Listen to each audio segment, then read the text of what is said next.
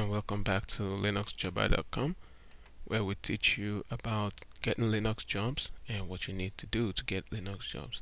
So whether you're a seasoned system administrator already or you're a newbie just trying to get your first Linux job, what we do here is prepare you for the interviews. And if you're taking the RHCA exam, Red Hat Certified System Administrators exam, we'll also assist you in preparing you for the exam so you don't have to pay twice. It's an expensive exam, so try not to pay twice. My own name is Shonme Joseph, and my email is showpopulous@gmail.com, and I will be preparing you today. Let's get started.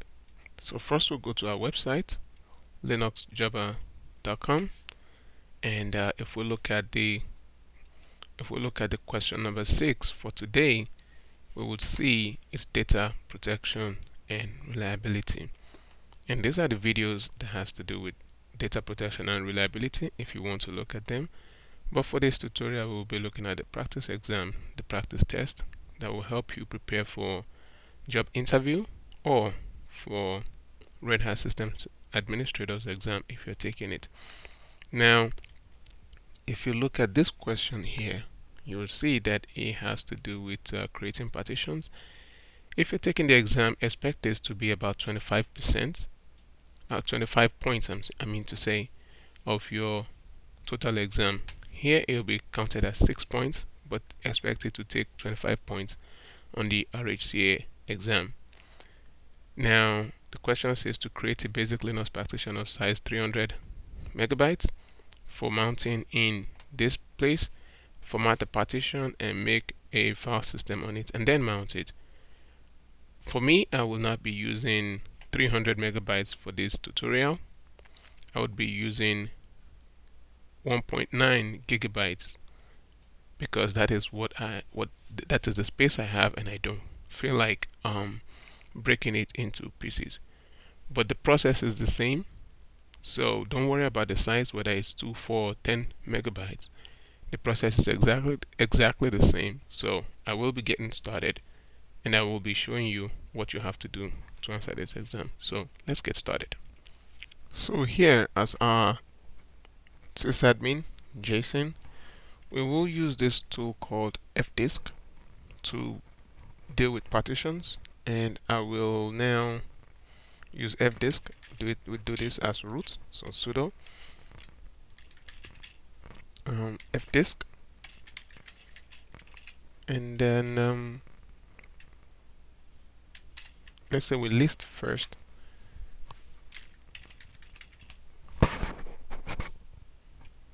Okay, let's find out why this user is not able to see fdisk. So the reason is that sbin is not in the user's path. So I put sbin in this user's path, and then it works.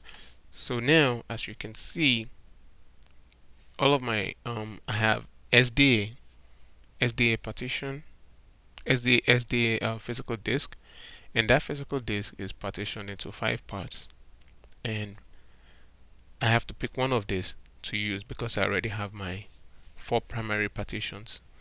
To not get into the details of this, I will just pick one, and I'm going to pick this one here. This partition number 3, and I'm going to delete it so I can use it to answer my question. So let's get started doing that. We'll put fdisk in there, fdisk dev SDA. So we're using fdisk to manage that partition dev SDA. And then when you type that, you get the command prompt, and then if you hit M, as the question says, as the screen says, you will see that let me move my screen up so you can see what's going on my screen.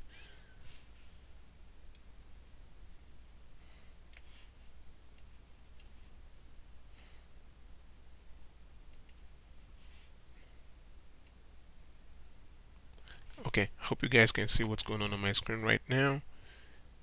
So now, if you hit M, this gives you all the options you have. What I want to do quickly is that I'm going to delete that partition number 3. It's asking me which one I want. I want number 3.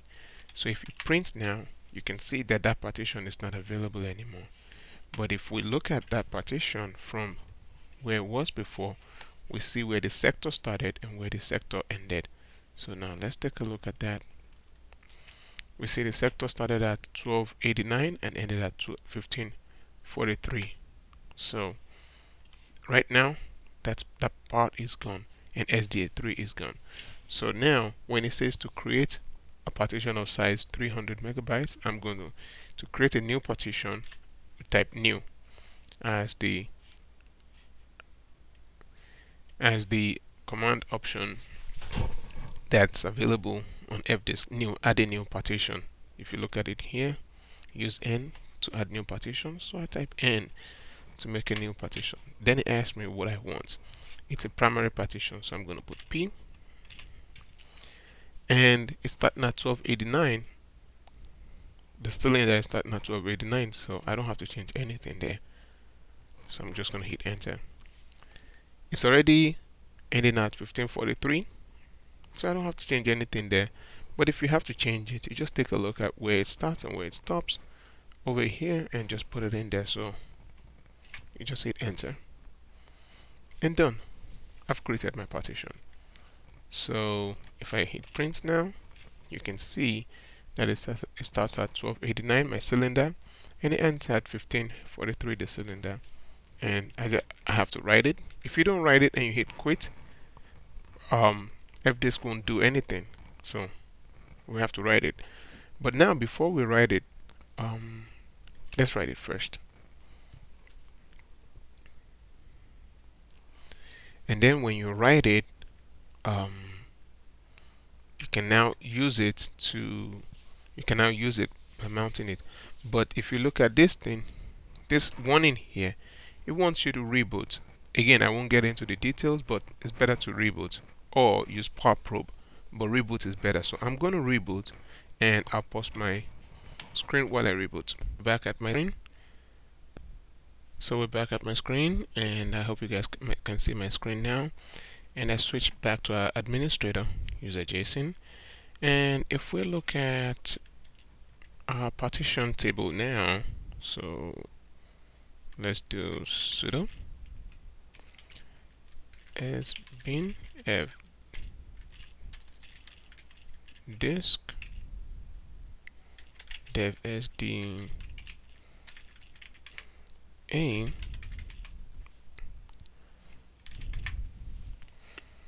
You can see what we have, and I'm going to get out of here. And now we need to make that partition. We need to format it.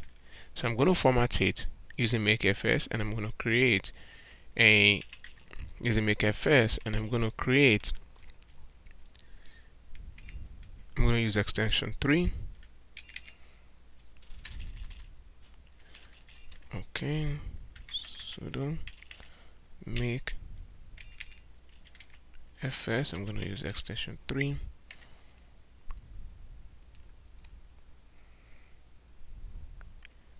I don't know if this user has makefs, so let's take a look. Let's see if the user has makefs extension 3. So it doesn't have it. Let's see if we know where it is. It's been makefs. Okay, so it's in here. So we're going to do sudo makefs has been makefs .ext3 dev sda3 our partition. So we're trying to format this partition sda3. So now let's run that, and it's gonna do what it does is that it created the partition, and now we can simply mount it, and then we're done with that question. So let's mount it, and then we're done with that question, and that part should be very It should be simple, should be fairly simple.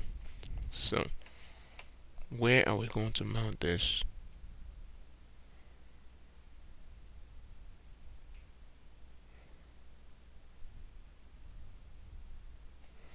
Where are we going to mount this? So let's go mount this on mount. Oh, first I think the question says to mount it. It gives us where to mount it. It says mounting it up part, format the partition, make a file system on it. We already formatted the partition, we already made a file system. We just have to create the mount point and then mount, and then we'll be with that question. So make directory.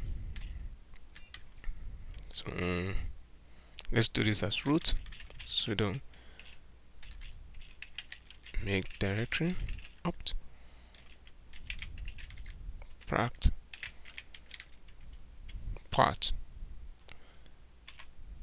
Good, no errors. So now we mount there. So now let's mount